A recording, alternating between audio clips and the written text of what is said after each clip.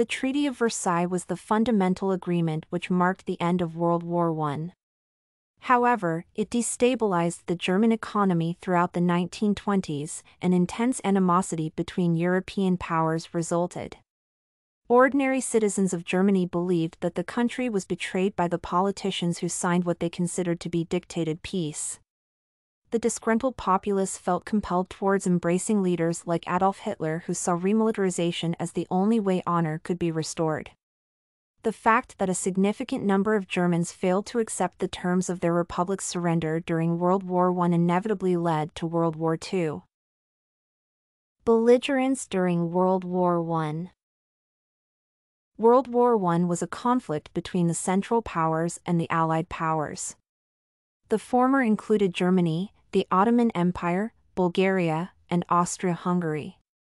The latter consisted of the United States, 1917 to 1918, France, Great Britain, Russia, 1914 to 1916, Japan, Italy, and Romania.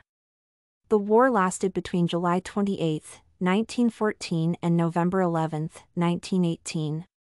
Nevertheless, the state of war persisted until June 28, 1919, when the Treaty of Versailles was signed.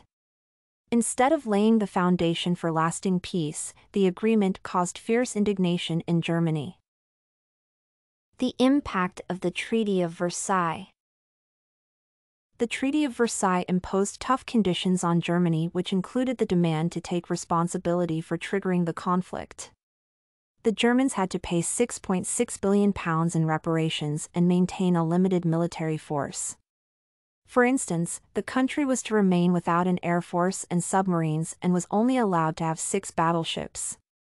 Conscription was disallowed, no troops were to be stationed in the Rhineland, and the entire military force was not to exceed 100,000 men. The Germans considered this to be an unfair punishment and felt the need to fight back. Germany had not actually started the war, and its actions prior to the conflict were not different from those of other countries.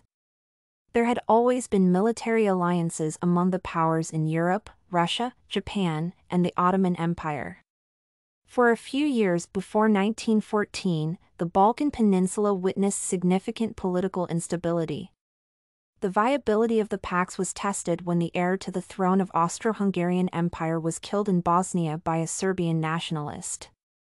Austria-Hungary appealed to Germany for support, while Serbia petitioned Russia to help it ward off an invasion by Austro-Hungarians.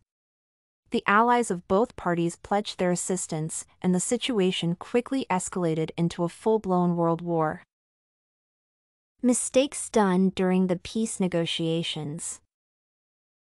Besides having the same level of culpability as any other European power, Germany was also concerned that the Allied powers were utilizing the opportunity to settle old scores. Others, such as Ferdinand Foch, advocated for the imposition of harsher punishment than the Treaty of Versailles required in order to prevent Germany from becoming a military superpower in the future. Therefore, the stakeholders at the time were focused on either punishing Germany over past actions or trying to obstruct its efficiency to mobilize armed forces in the future. Ignorance of the context merely froze one stage of the conflict as it planted the seed for the next stage. Part of the reason why the stakeholders failed in their missions is because some of the events remained unknown.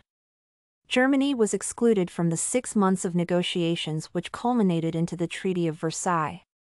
Had the Central Powers been allowed to tell their side of the story, the Allied powers could have had bases for interrogating the feasibility of their proposals.